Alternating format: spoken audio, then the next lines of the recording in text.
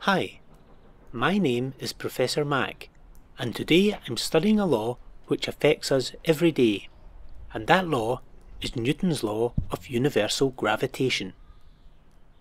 Gravitational force is an amazing force of nature. You may think of it as a force of attraction. That is because every object attracts every other object, whether that is me, you, or any of the items around you. This attraction is due to you and the objects having mass, where mass is the amount of matter in you and in the objects. The larger the masses, the greater the force of attraction. Just think about that for a moment. There is a force of attraction, a gravitational force, between you and every other object around you, due to you having mass and the other object having mass. For most objects, you can't feel the force, as it is very small, but there is one object very close to you which is so massive that you definitely can feel the attractive gravitational force, and that object is Earth. Earth and you attract each other, and since Earth is so massive, this force of attraction is larger than that due to any other object around you. The gravitational force from Earth on an object is known as the weight of the object. If I step on these scales, you can see that my weight is registered as 700 newtons. This is the gravitational force between me and the Earth. It is the force of the Earth pulling me towards it.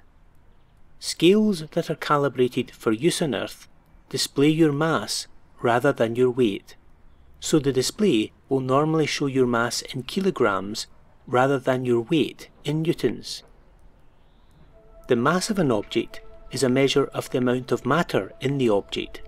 It is not the same as the object's weight, which is the attractive force between it and the Earth. However, they are related, since if the mass of the object doubles, the weight of the object will double.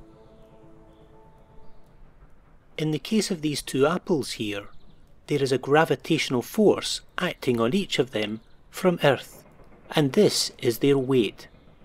The weight of the apples are different due to the difference in their mass. In the case of the large apple, it has a weight 10 times that of the small apple, due to it having 10 times the mass of the small apple.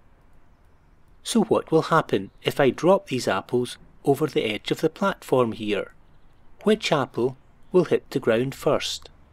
Remember that the large apple has a much higher force on it due to its weight.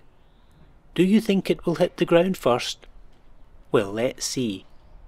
3, 2, 1.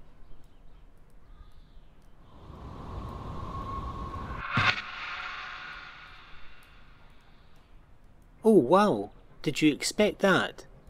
They both hit the ground at the same time. So what happened? Well, the amazing fact is that all objects accelerate at the same rate due to the gravitational attraction of the Earth. Heavy objects and light objects all drop at the same rate. Why is that? Well, in the case of the apples, the large apple has a force on it which is 10 times larger than the force on the small apple. So you may think that it would accelerate to the ground faster than the small apple.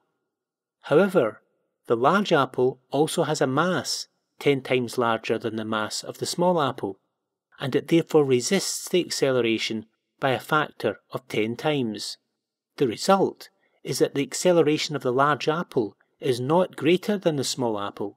It is exactly the same as the small apple, and therefore both apples hit the ground at the same time.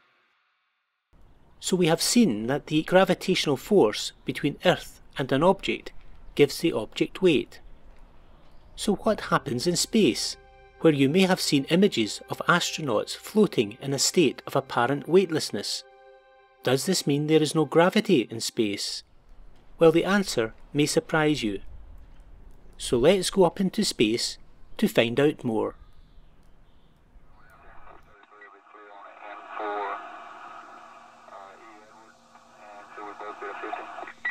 Well, all systems are ready for takeoff. So let's go and see if there's gravity in space.